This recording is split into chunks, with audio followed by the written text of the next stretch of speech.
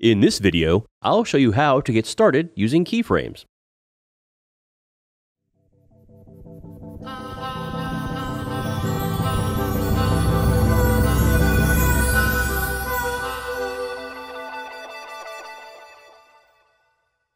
One of the most powerful features in ProShow Producer is the ability to make motion using keyframes. So, what exactly is a keyframe? When making any kind of motion effect, a keyframe is simply a point on a timeline where something happens. For example, in this slide we have a very basic effect. When I press play, the image zooms in.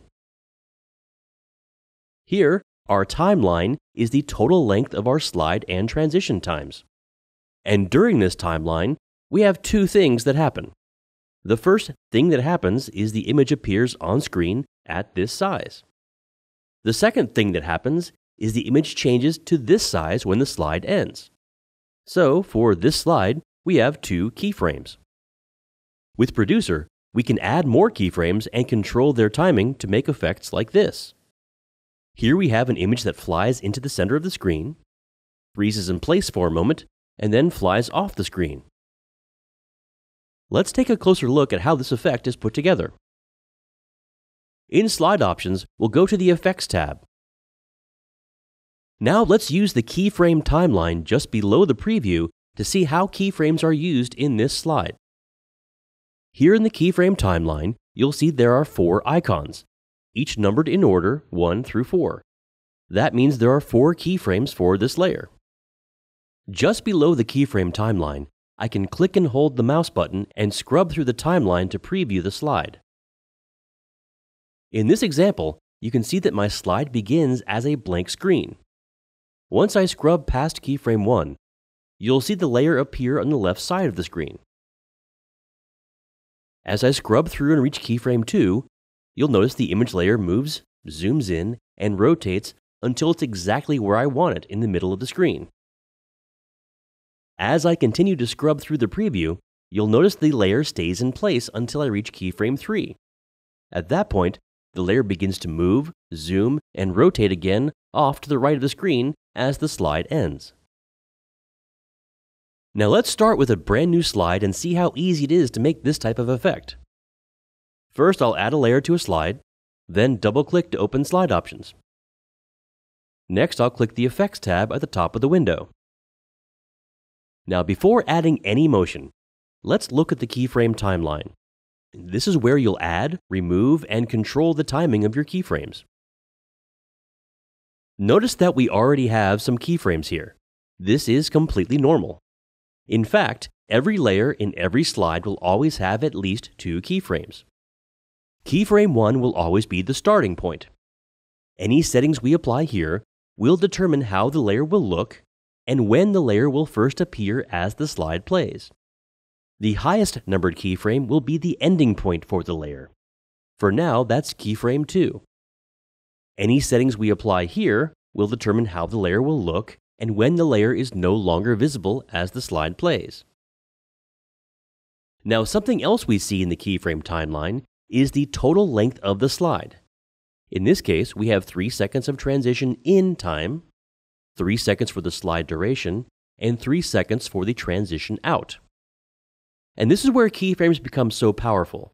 Instead of only having one starting point and one ending point for the entire duration of a slide, using keyframes, we can control exactly where these points exist as the slide plays.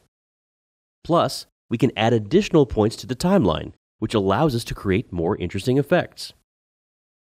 Now let's go ahead and make the effect we saw earlier.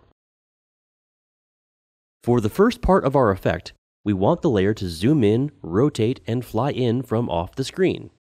So the first thing that happens in our timeline is we need to tell Producer what the image will look like and where it will be when the slide starts. So click on keyframe 1, then in the Motion and Audio area, let's reduce the zoom and add a bit of rotation. Now, in the preview window, I'll click and drag the layer off the screen to the left. To get a better idea of where the layer is while outside of the frame, at the bottom of the Slide Options window, I can use the zoom slider to adjust the canvas view. Then click and drag the layer into position. For more precise positioning, you can also adjust the pan values manually here. With these adjustments, so far we're telling Producer that when this slide starts, our image will be this size over here, just out of frame.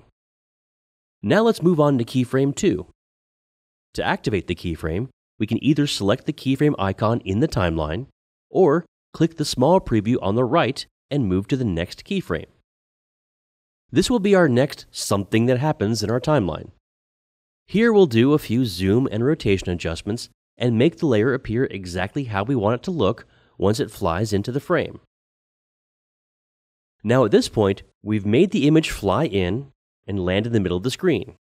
However, if we preview the slide, we'll see the layer does not hold in place like we saw in the example. That's because keyframe 2 is all the way at the end of the keyframe timeline.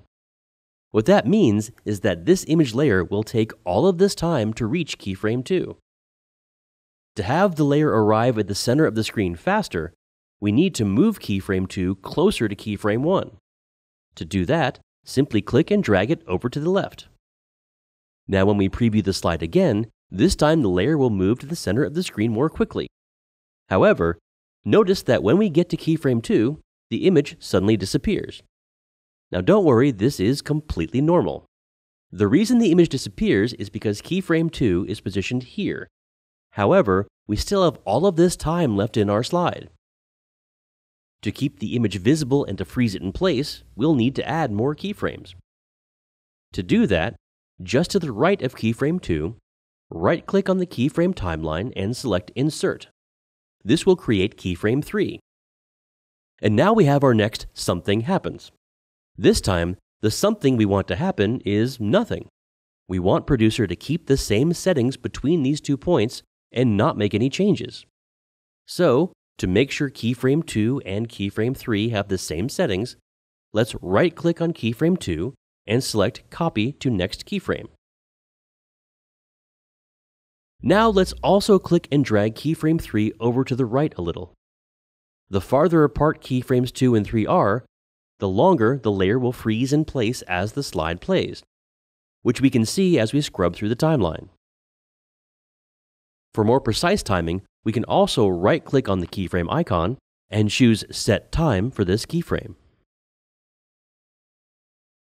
As we scrub through the timeline again, we can see that we need one more thing to happen to complete the effect, which means we need one more keyframe.